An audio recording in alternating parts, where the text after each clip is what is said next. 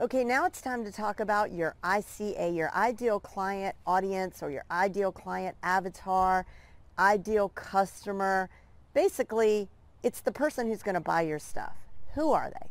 Now, I feel really strongly about this particular subject because I've taken lots of courses, and maybe you have as well. And in a lot of these courses, what you're told is that you really, really need to know this person.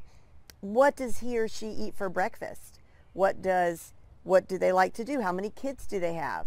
What kind of car do they drive? How much money do they have?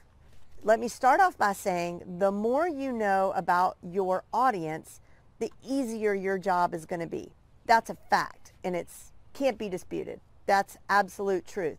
However, if you kind of know that maybe your audience is mostly female, you know the general demographics, right? They're mostly female.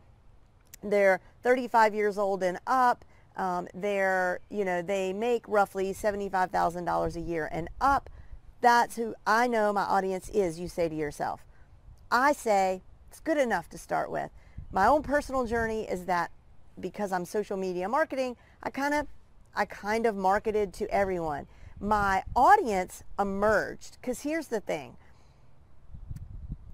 It's no big surprise that my audience looks a lot like I do. And that's because you're selling more than a product. You're selling yourself. And even if you aren't the absolute front person of your company or your business, there's a culture that you've created. There's a vibe, there's a feeling to your message and what you put out there. And you're going to attract a certain group of people. It just happens.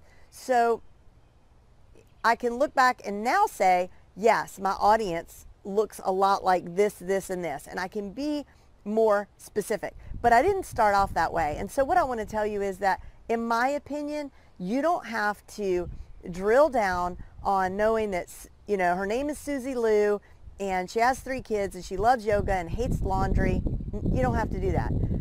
Now, what is really helpful is that if you have one client who you think represents future clients, or maybe you haven't even had your first client or customer yet, but maybe you've just had a one-on-one session with someone, like you did a free consult with someone, or you haven't even done that, but you know people in your life, or you know a particular person in your life who really needs what you have to offer and would probably buy it.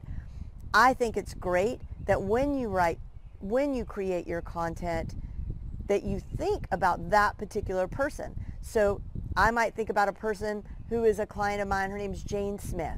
So Jane really kind of represents a lot of the women who are my students and my clients. So when I write a sales page, when I create a video or a training or whatever my content is, I'm thinking about Jane. I'm just talking to Jane because Jane is everybody. So that's my take on the ICA. Now, when it comes to targeting, like really targeting with Facebook ads and so forth, that's a different story, and we're gonna dive into that. But I'm talking holistically speaking, as you build your business, as you create your content, don't feel like a person with 2 heads if you haven't completely formulated in your mind who this person is down to the last detail. Just my opinion. Take it for what it's worth. See you in the next video.